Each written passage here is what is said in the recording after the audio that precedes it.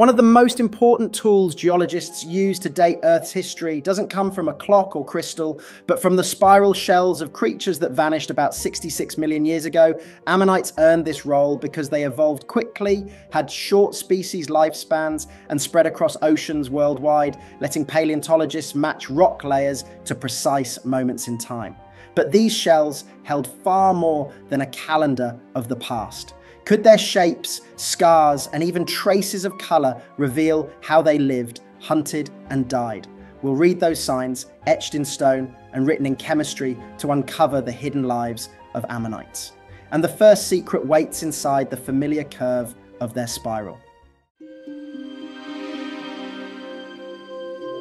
Beneath that shell was the real ammonite, an animal as mysterious as it was widespread. Most of what you hold when you see an ammonite fossil is only the armor, the mineralized shell that fossilized so readily over geologic time. The shell was far from decorative. Inside it was partitioned into a series of chambers filled with mixtures of gas and liquid. By regulating these spaces, the ammonite managed its buoyancy, drifting upward or downward without constant effort. That structural design allowed it to occupy different layers of the water column with relative ease. On the outside complex, suture patterns where chamber walls met created strength within the coil, reinforcing the shell against collapse under pressure or attack. Still, the outer form told us little about the creature at its core, and researchers debated for years whether ammonites resembled squids, nautiluses, or something entirely different. The difficulty lies in how rarely soft tissues fossilize. Organs, muscles, and tentacles break down quickly after death, scavenged and dissolved long before sediment can cover them. Because of that, ammonites were long understood almost entirely as shells, with speculative links to familiar cephalopods. Our knowledge about their diet, reproduction, and movement relied heavily on analogy and models, often without direct anatomical evidence to confirm the picture. A breakthrough changed that in 2021. Researchers described an ammonite soft body from the late Jurassic of Germany, preserved in astonishing detail. Instead of only external traces, this fossil revealed parts of the digestive tract and even reproductive anatomy. That find provided the first clear internal organ snapshot for an ammonite, letting scientists test old assumptions about behavior and feeding. It showed the animal inside was not just a hidden mass, but a structured predator with specialized parts. Still, it is important to remember that such fossils are incredibly rare, and reconstructions of ammonite life remain tentative. When scientists placed this evidence alongside what we know from living cephalopods, the connections became sharper. Squids and octopuses rely on arms lined with suckers and a sharp beak for subduing prey, while the nautilus uses fewer elongated tentacles to feel and grasp. Ammonites seem to have shared features of both. Reports of preserved brachial crowns combined with comparative anatomy support the idea that they bore multiple arms, possibly around 10, ending in grasping structures. A beak-like jaw almost certainly helped them cut or crush their food. The precise number, size, and shape of their arms may have varied among groups, which is why reconstructions often differ. Evidence for their hunting role extends beyond one specimen. Fossilized jaw elements and even food remains found in the buccal regions of some ammonites, suggest that many species were active predators rather than passive filter feeders. They could have pursued small fish or crustaceans, catching and processing prey with arms and beaks, much like their modern relatives. Taken together, these findings portray ammonites not simply as shells drifting with ocean currents, but as participants in a dynamic food web of animals that maneuvered, fed, and competed with remarkable efficiency. Even so, possessing arms, jaws, and buoyancy control did not guarantee safety. These adaptations made ammonites successful hunters, but surviving in their world meant facing constant threats from outside. As fossils show, not every mark on their shells came from the slow process of time. Some of the most revealing traces come from encounters that were sudden, violent, and left scars still visible millions of years later. Some ammonite shells carry more than a spiral story. They hold traces of direct encounters with predators. At first, they might look like cracked fossils broken under pressure, but studied closely, their damage tells a different story. Neat puncture holes cut through whorls large bites remove sections of the coil, and in some specimens the scars have healed over with fresh shell material. These features show that ammonites were not just hunters themselves, but also prey in oceans filled with formidable predators. Every fossil bearing these marks is a record of conflict preserved in stone. Some of the clearest culprits are mosasaurs, the large marine reptiles that ruled the late Cretaceous seas. Certain Placenticerus fossils bear punctures that fit well with the spacing and form of mosasaur teeth. It appears these reptiles, some stretching 10 meters long, clamped down on ammonites and tore the vulnerable soft bodies from the protective coil. But mosasaurs were not alone in seeing ammonites as food. Fossil evidence also points to large predatory fish leaving fractured spirals and broken lips on smaller shells. Other cephalopods, including large coleoids, likely preyed on them as well, using strong beaks to chip into the chambered armor and extract the animal inside. Each predator brought a distinct form of damage recognized today in the diversity of shell breaks and cuts preserved over millions of years. Together, these signatures reveal ammonites under pressure from several directions in the marine food chain. Remarkably, not every strike ended in immediate death. Healed injuries on ammonite shell areas with regrown material around cracks and holes proved that some individuals survived violent attacks. In one case, Discoscophyte's iris has been found with a healed injury demonstrating resilience after predation. This shows that ammonites were not as fragile as their thin coils suggest.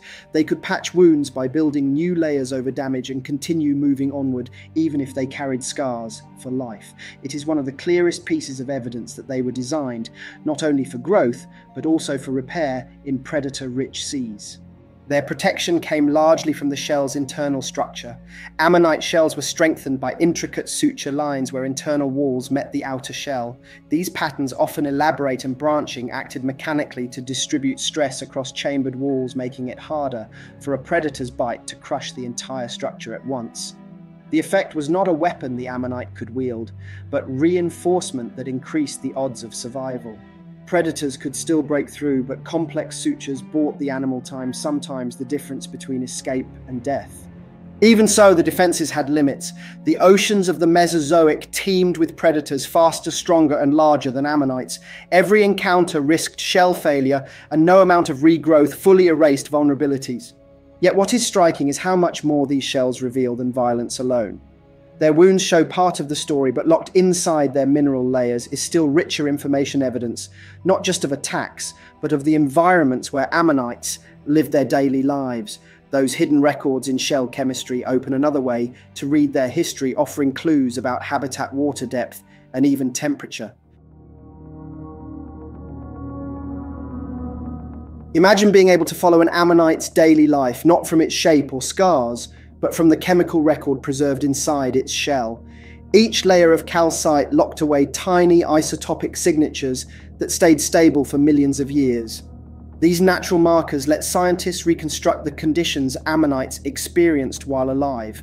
Oxygen isotopes in shell carbonate track water temperature and by extension depth, because surface waters are warmer and deeper zones are cooler. Each leaves its own isotopic pattern. Carbon isotopes in turn can hint at diet and position in the food web. In effect, the shells became chemical archives that outlived the animal. For a long time, none of this seemed possible. Shells had been studied mostly for their geometry, diameter coiling, and suture patterns, but those traits offered clues about form, not environment. What remained hidden was whether ammonites lived near the surface in mid-waters or closer to the seafloor, and how they fit into crowded Mesozoic ecosystems. Isotopic analysis opened the door, but it first required careful preparation. Scientists confirm the original chemistry has survived fossilization checking for alteration from later mineral changes before they accept isotopes as ecological signals. Not all fossils pass this test, which makes verified specimens especially valuable. When the method is applied, it turns the shell into a thermometer and depth gauge. Oxygen isotope ratios measure the difference between warmer surface layers and cooler waters below. Carbon isotopes offer dietary information distinguishing ammonites that fed largely on plankton from those that may have targeted other prey. Interpreted together, these records provide a three-dimensional picture of ammonite ecology. They reveal not simply that ammonites lived in the sea, but where in the water column they spent their time and what they consumed there. One study published in the Proceedings of the National Academy of Sciences offered a striking example. Researchers compared isotopes from ammonites with those of nearby planktonic and benthic organisms. The results showed baculites and scaphites, two common groups, recorded isotope values similar to benthic foraminifera, strongly suggesting that they lived near the seafloor. By contrast, sphenodicids carried values that overlapped with planktonic organisms, indicating they occupied shallower surface-oriented habitats. That single finding expanded Ammonites from a uniform category into a diverse group spanning multiple ecological zones. The implications are significant. Instead of imagining Ammonites as aimless floaters, the isotopic record shows they adapted their lives to different layers of the ocean. Some species lived close to the sunlit waters, feeding where plankton was abundant and juvenile fish were accessible. Others stayed near the bottom, where cooler waters and benthic prey created very different challenges. Carbon isotope signatures reinforce these distinctions by separating groups into different dietary niches, indicating Ammonites partitioned their environments in ways similar to modern cephalopods. It is important, though, to recognize limits. Isotopes give strong evidence but are interpreted in context.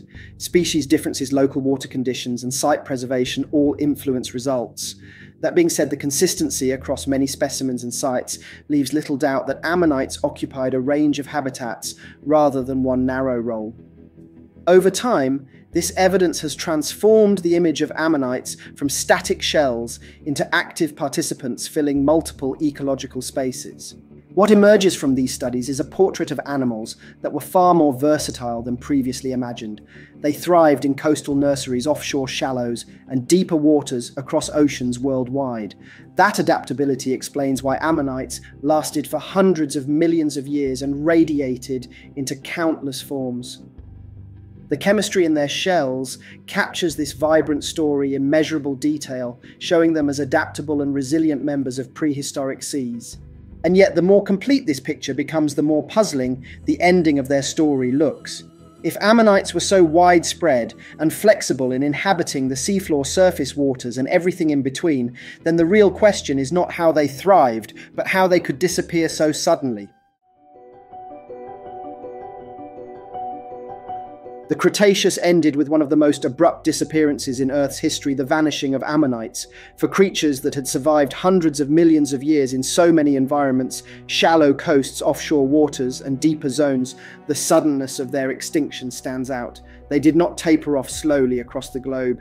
Instead, the group was wiped out roughly 66 million years ago at the close of the Cretaceous during events linked to the Chicxulub impact in what is now Mexico's Yucatan Peninsula. The prevailing explanation begins with that collision. When an object many kilometers wide struck Earth, the impact ejected immense amounts of material into the atmosphere. Wildfires followed, skies darkened, and sunlight dropped for months to years. Global temperatures fell, photosynthesis collapsed, and food chains in land and sea unraveled. For Ammonites, whose larvae depended on plankton near the surface, the ripple effects were catastrophic. With plankton productivity cut sharply, early life stages would have starved out within only a few reproductive cycles. The Chicxulub impact was likely the immediate trigger, but other processes like sudden plankton collapse, short-term ocean acidification that affected shell building, and regionally specific stresses made Ammonite vulnerability even greater. For much of the 20th century, paleontologists thought Ammonites were already failing before the impact caught in a long, slow decline. That view is now shifting. Recent global analyses show Ammonites were not undergoing a consistent global long-term decline before the KPG. Instead, diversity trends were regionally heterogeneous, and some lineages were still diversifying up to the boundary. Fossil evidence from North America, when viewed alone once, suggested a fading group. But studies drawing from museum collections worldwide show a more complex outcome. Some areas did record earlier crashes, while others still held flourishing populations producing new species right up until the extinction horizon. The overall picture is not of inevitable collapse, but of a vibrant group struck down suddenly. This contingency matters when comparing Ammonites with survivors like coleoid squid and octopuses and nautiloids. All belong to the cephalopod family, all face the same broad environmental shocks, yet the outcomes diverged sharply. The difference lies partly in reproductive strategy and life history. Squid and octopuses produce benthic or semi-protected eggs, often hidden on the sea floor, with juveniles capable of active hunting, rather than relying fully on plankton. Nautiloids laid fewer eggs, but also attached them to stable places on the sea bottom, avoiding complete dependence on surface productivity. By contrast, Ammonites release many plankton-feeding larvae into the upper ocean. That strategy worked well for millions of years, but in a post-impact world of darkness, cooling, and disrupted plankton blooms, it turned into a liability.